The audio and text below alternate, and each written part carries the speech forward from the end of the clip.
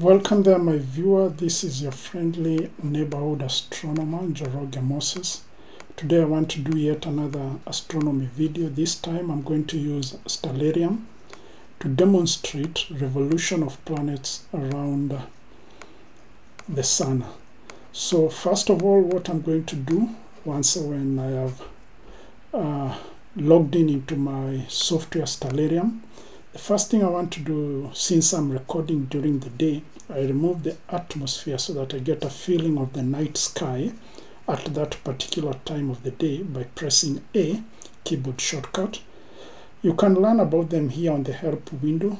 Alternatively, watch the basic introduction video I did on Stellarium, and then you come watch this video so that you can be able to know how to use this software. So once I've removed the atmosphere, I also do remove the ground by pressing G. I've removed my ground. My cardinal points are still there. They're still visible. So since I want to demonstrate the orbits of the planets, what I do, I set the following parameters. I come here on the left-hand side. There is this window panel that comes in when you bring your mouse to this side. Under the sky and viewing option window, or you press F4, this dialog box will come up. And the first thing you do on this dialog box under sky, there is what is known as the dynamic eye adaptation. This helps you to dim faint stars.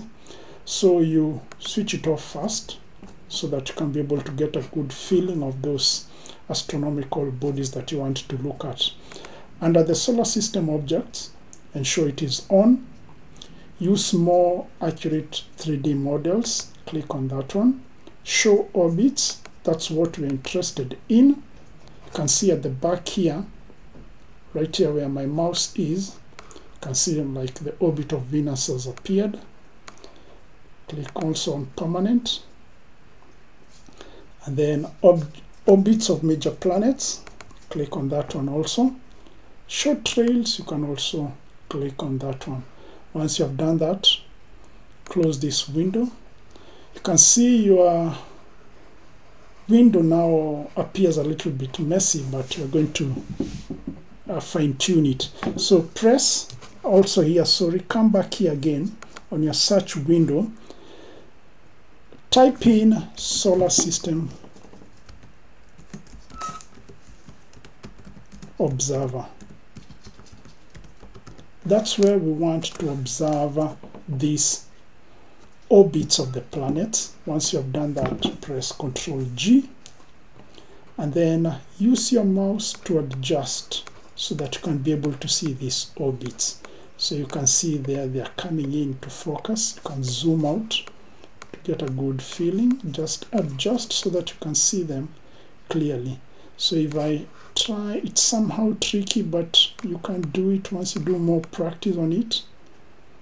Let me see the best view that we can get. I can't zoom in further than that. But from here you're able to see those orbits of the planets. So you can see the Sun is over there. You can see the next planet, Mercury. You have Venus, you have Earth. The next orbit is for Mars. Let me try and put it into focus. See if I can get it into focus. Okay, it's not coming in, but in between Earth and Jupiter, Mars has to be there. But apparently it's not coming into focus. But let's continue. So you have Jupiter, and then you have Saturn, you have Uranus. So this is what is referred to as the heliocentric model of the universe. Heliocentric model here means the Sun is the one at the center and the other planets are revolving around it. This was actually proposed by people like Nicholas Copernicus, Galileo Galilei, Isaac Newton also.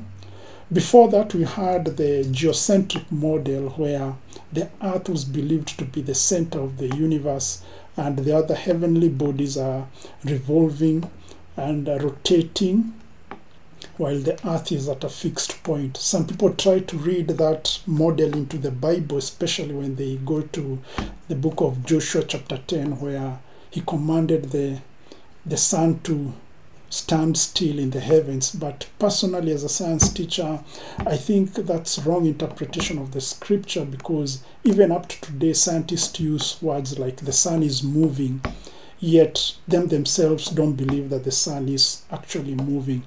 I think the Bible doesn't tell us how the structure of the universe is, that is cosmology, but actually I think the Bible talks about cosmogony, which is actually more about the origin and the history of the universe. I think if you stick to cosmogony when you're referring to the Bible, I think that would be more accurate instead of sticking to cosmology, talking about the structure of the universe.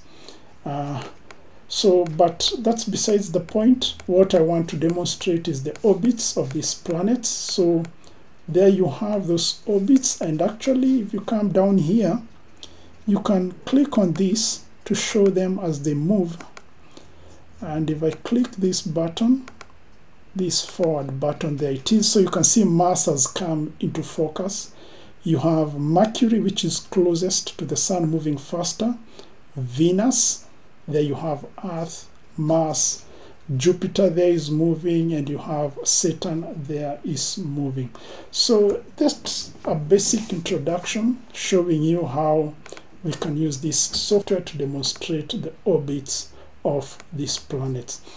Just as a quick, by the way, I have very good books on astronomy. This one is a very good pocket-sized, friendly book on astronomy that I would recommend if you can get it. This one I bought off the streets. Also, you have this book about the heavens proclaim the glory.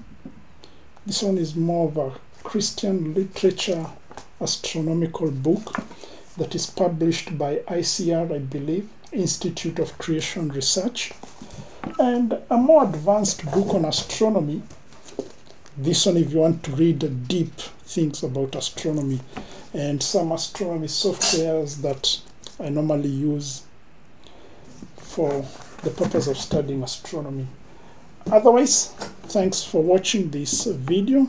That is all I wanted to show you, to demonstrate this solar system as they move around the sun. So enjoy this view. You can see again they have set it into motion, so there they are moving. So my viewers, thanks for watching this video. Stay tuned for more video clips that I'm going to make on astronomy. This is your friendly neighborhood astronomer signing off. Bye bye.